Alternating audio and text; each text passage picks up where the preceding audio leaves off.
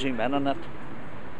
But anyway, we're here at the Crescent Arts Centre, and as you can see here from the plaque, it was built in 1874, and it was originally the site of Victoria College. And about 1980, the Victoria College moved up the Malone Road and the Crescent Arts Centre moved in.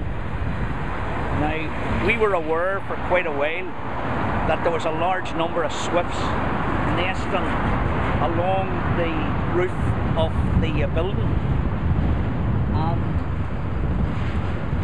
during the 80s and 90s and right up until the present, the building was in need of some tender love and care. It had got quite dilapidated, and although it was a listed building, parts of it were derelict.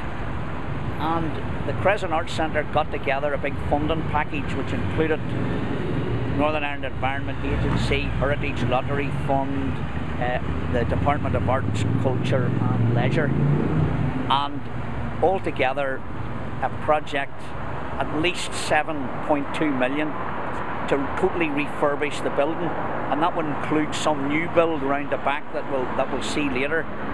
And we approached them, told them about the Swift Colony, and asked all the funders in the Crescent Arts Centre to work together with us to see could we save the Swift Colony. And that's really the story I'm telling you today, how we saved it.